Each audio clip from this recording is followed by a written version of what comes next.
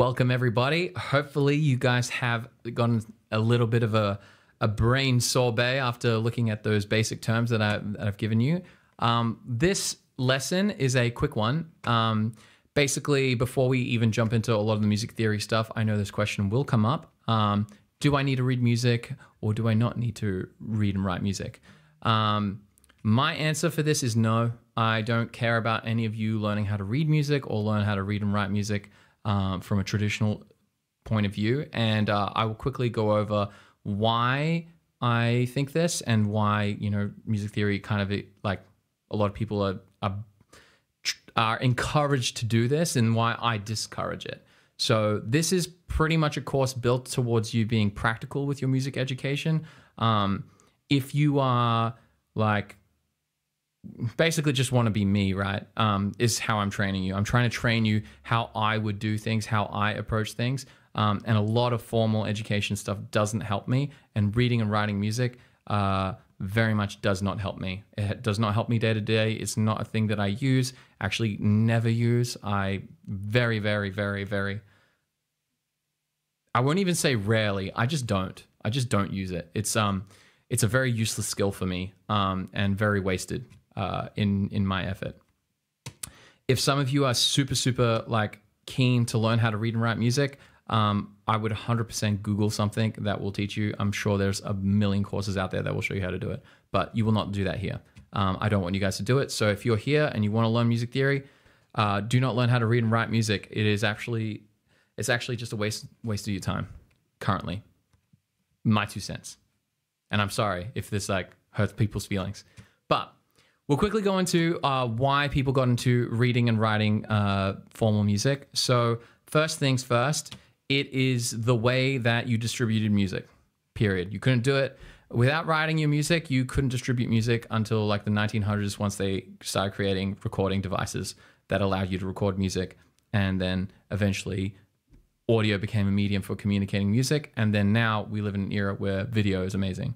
Now, back in the day, that's what they had to do. If you were a famous, or you were an up-and-comer composer or a piano player or whatever, you had to write out your music, and then you had to write on multiple manuscripts, and then you would sell those manuscripts, and that's how you would make money. It's like selling CDs, basically.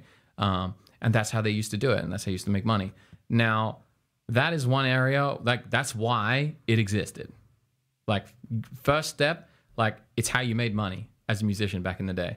The second big reason why is if you are communicating with many instruments, so this comes from the context of an orchestra, you need everyone to work together. So you would learn how to write music for each instrument, and then you would arrange all the music for like a master, like conductor, and then you would basically be able to get everyone in sync. They would all know where they are. You could be like, all right, measure 10, bar 3, beat 3, let's go. And then everyone would jump in at that point, and they would know what they're doing. You could speed up the level of communication. That's not something I don't, unless any of you guys are into orchestra playing, or you're trying to conduct an orchestra or compose for an orchestra, which majority of you are not, we are not going to talk about that. So third reason why that you would have to learn how to read is if you were doing formal education. So at Berklee, I had to read and write music because that is how they assessed us. Like if I took an arranging class, I had to learn how to write the music for a big band. So I had to arrange the music.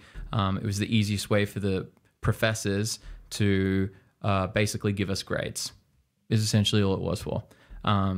It wasn't very handy, but it got me grades. So I had to learn it. That's what I had to do. And this is also going to help for like school music. You might have to learn it for school music, or if you were doing like grades, like there's the Trinity exams in the UK and things like that, where people would do like graded exams. Allows everyone to do the exact same thing and be marked on the exact same thing. I'm here to help create musicians, not create like robots who know how to play a couple of notes and what the Trinity exam tells you what to do. So we're not doing that. And then also the last reason you would need to learn how to read and write music is if you're a session musician, which if you're watching this video, you're 100% not, because this is for beginners. And if you're a session musician watching this thing and you are looking at us, leave. So I'm not going to waste your time right now. So session musicians typically have to sight read. They have to be able to read music very quickly. in case they're doing a recording session or they're doing a performance. And so being able to read allows them to quickly jump in, read the music, know what's going on, and then play it. And they can engage in the music that very fast. So typically that's not a lot of you, so don't worry about it. So when I say you don't need it, there's a huge reasons before this, because we kind of have like I have like four big reasons why you don't really need it. It's because right now we have YouTube. You're watching this video on YouTube. You're watching this video on school. It's being hosted through YouTube. So you have the most amazing medium that's ever happened in the history of music towards education. You can immediately watch how people play things. You can listen to how they play things. You can slow things down. You can do so many cool things with YouTube, and it's just broken. It's the most amazing thing that's ever happened, especially towards education. So I absolutely love it. And that's one big reason why you don't need it. The second thing, we have guitar tabs. I say don't learn how to read music. That's because as guitarists, we have access to a thing called tabs, which is a really, really low barrier to entry on learning how to see and read music and do all those kinds of things. And in our beginner course, we do talk about how there's already a session on how to read tabs. So you should already basically know how to read tabs if you're at this point here in the theory course. The third thing is we have audio recordings. You can just listen to audio recordings, and that's going to lead to the fourth point is you can build your ear.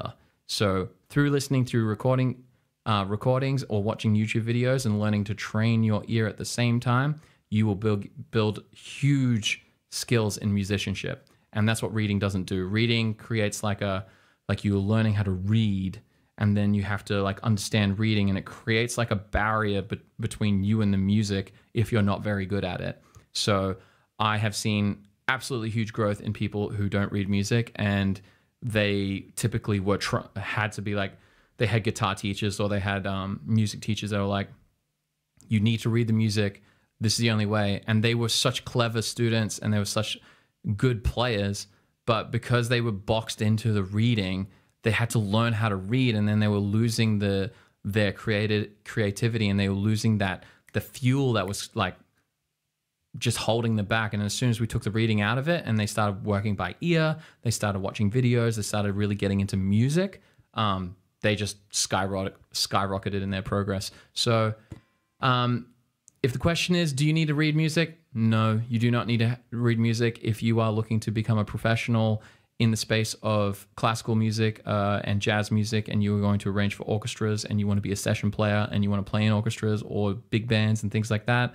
You will need to learn how to read music. It will definitely be an asset. But if you are not trying to do that and you just want to sing and play songs, you don't need that. You'll just need to learn the theory that I'm going to show you, and you're going to absolutely slay. So thank you so much, and I will see you in the next video.